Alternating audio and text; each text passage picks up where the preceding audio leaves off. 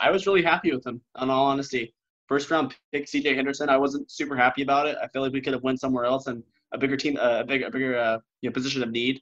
But after watching CJ Henderson over again after the initial selection, I was pretty happy with what I saw. I'm not a big fan of drafting Florida prospects. There's a lot of Florida prospects that nationally don't work out. They don't work out at all. But watching CJ Henderson reminds me a lot of Jalen Ramsey when he played for FSU, and I don't think he's going to live up to that, like that hype that Jalen Ramsey set the few years that he was here, because arguably one of the best cornerbacks in the entire NFL before he went to the Brands. I think I feel like he actually did have a back injury. I feel like he might have played it off a little bit to not play, but there was obvious difference from when Jalen Ramsey 2018, 2017 to 2019, 2020 season when he came with the Rams. So I saw a lot of similarities with CJ Henderson. I was really happy after a little while of thinking about it and pondering it.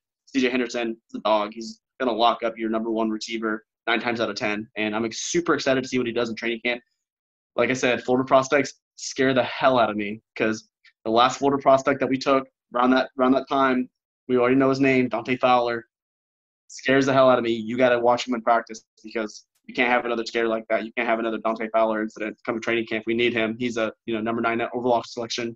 Have to make sure that he stays on the field and produces, and we have to make sure Todd Wash puts him in positions to succeed, because if he doesn't, he's not going to last very long. He needs the development of a good defensive coordinator, and I just don't think Todd Wash is that. So CJ Henderson was the 9th overall pick, the first of the Jaguars' first-round picks, and I recorded my instant reaction. They were actually making the pick when I was on my way home from work, and I had a similar reaction to you. I was not very happy with it. I thought that the Jaguars kind of came into the draft with, quite a bit of needs that they needed to fill, and there were some number one best players available at those positions of needs, as to where CJ Henderson was obviously the second best behind Okudah. Now, after, reminiscing in it and sitting in it a while, I came around to CJ Henderson Pick just like you. I think he, the fact that he's the second best corner to Jeffrey Okudah, who Okudah is a excellent, excellent prospect. And, so bad. I wanted Okudah so freaking bad. Just watching him, he has literally, those are the two prospects that, really resonate with Jalen Ramsey the most. They're both long, lanky, quarterbacks with long arms, very fast. They're not afraid to, hit you hard. And they're like safeties, but playing as a cornerback, and with good zone awareness and good man awareness.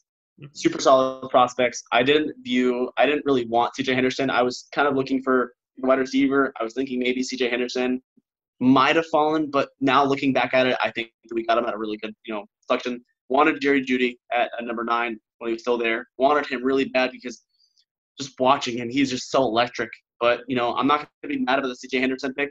I really like him now. I think he's going to produce. So really looking forward to that. So going back to talking about how, we initially felt after the selection of CJ Henderson, and it wasn't just us, you look all over Twitter and fans' reactions to CJ Henderson pick, and a lot of them did come around, and it became kind of a topic of discussion. Why do you think that fans were kind of brushing off the CJ Henderson pick like it wasn't a good pick? Personally, just because I think people look into mock drafts a lot, and you hear people doing the way too early mock drafts a week after the OTA start, and it's what are we going to do next year? Where are we going to pick and stuff like that? And I just remember, I saw a couple mock drafts of CJ Henderson coming in the 2nd or 3rd round, and then all of a sudden after whenever he did his pro day and stuff like that, people were just okay, CJ Henderson gotta be a top 20, top 25 pick. And then we're picking him so early in the 1st round, we could have maybe gotten him in the 2nd round. But now looking back on it, he allowed 0 touchdown, or I think maybe 1 touchdown, and it wasn't even his fault. It was a mistake on the safety's part. I think it was cover 3, cover 2, something like that. And in that cover 2, the quarterback plays the bubble above, and the safety comes over the top to make sure there's no top routes. And so that's basically what his route was. I think I could be wrong, but I think that's what it was, and it wasn't even his fault. So theoretically allowed 0 touchdowns against top SEC.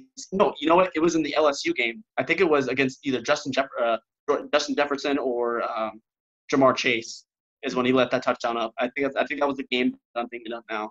It was either, like I said, cover 2, cover 3, and I just remember we beat him a little bit barely on that route, I don't remember the route, but I think that's why people don't like him. And now people are coming around and seeing like, okay, he's actually a lockdown cornerback. Like he will lock you down.